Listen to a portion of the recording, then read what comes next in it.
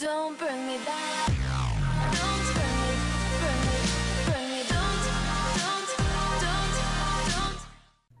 Hey guys, what's up? It's Muaaz here, and welcome back to another video. In today's video, I'll be teaching you guys how to add facecams to your videos using OBS, which is basically Open Broadcaster software. So before we get started, I just want to say, be sure to hit that like button, share this video with your friends, and go ahead and hit that subscribe button if you aren't already, because I am on my way to 14,000 subscribers, and all help is appreciated. But without further ado, let's get on with the video.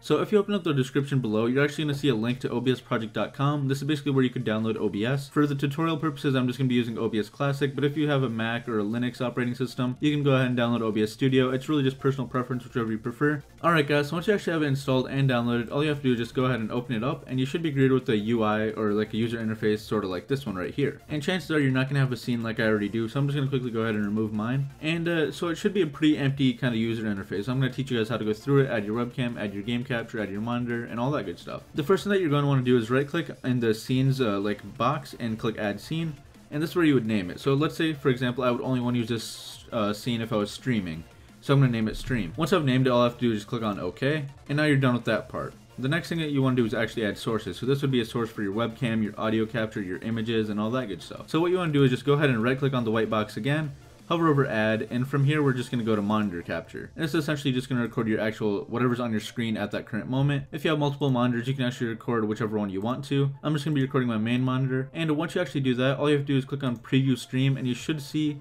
whatever's on your monitor at that time. So as you can see, say I was streaming this, all my viewers would actually be able to see whatever I'm seeing right now on my screen. Alright guys, so I'm going to quickly stop the preview and actually do what this video is about, which is actually adding a face cam. So what you want to do is go back to add and add a video capture device. So right here you can actually name it whatever you want, so I'm going to name it webcam. Alright guys, so once you actually do name it whatever you want to name it, you don't even have to change the name if you don't want to. All you have to do is click on OK, and from here you're actually able to mess with the settings a bit. So for my webcam device, I'm actually going to pick on my webcam. Chances are yours is already going to be there, and if it's not, just go ahead and click on refresh, and then click on your webcam. Once you've done that, you can actually mess with the custom resolution a bit by changing it to either 720p, 1080p, 360p, 480p, whatever you want to. Since my webcam can record in 1080p, I'm actually going to leave it there. So 1080p it is. Another cool thing that you guys can actually do in this like settings menu is actually change the frames per second for your webcam. My webcam can only record in 30 FPS, so I'm going to leave it like that. But say you use like a professional like Sony camera or some DSLR to record your videos for webcam, you can actually change it to 60 FPS if it can actually record in that. But since I'm using a webcam, I'm just going to leave it at 30 at 1080p. You can also mess with your audio settings a bit if you really want to. I'm just going to disable mine because I don't really like using the audio from my webcam. And once you're done with that, just go ahead and click on OK. And now when I click on preview stream, you're going to see a big like picture of my face. And as you guys can see, there I am. So what you would actually do right now is click on edit scene and actually just drag your webcam down and then just move it around wherever you'd want.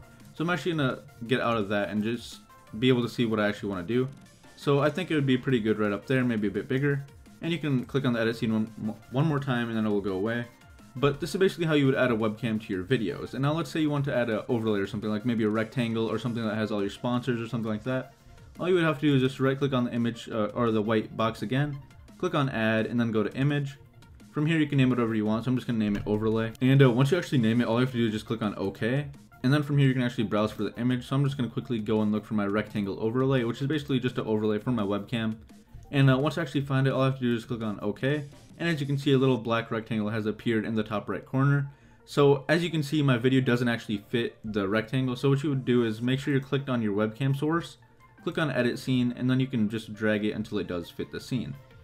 If you guys want me to make a tutorial on how to actually make a webcam overlay or something like that, which you could include your sponsors on, or maybe just a blank overlay like mine is right now, be sure to let me know in the comment section below and I'll be sure to do that. But from here, all you just have to do is stop the preview, either start streaming and it will go to your Twitch service, which I have actually made a tutorial on how to actually stream to Twitch using OBS, or you can click on start recording and it will just start recording locally and you'd get a file on your computer. And to see where that file actually gets saved, you would just go to settings. Then you'd go to broadcast settings, and then you'd actually see the file path, so you just go to browse and you can change it to wherever you want. I'm fine with wherever it goes and I just have it as an MP4. Definitely change it to MP4.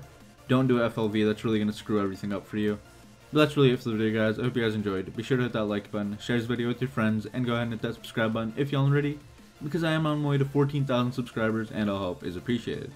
But that's really it for the video guys, and I'll see you guys in my next one. Peace.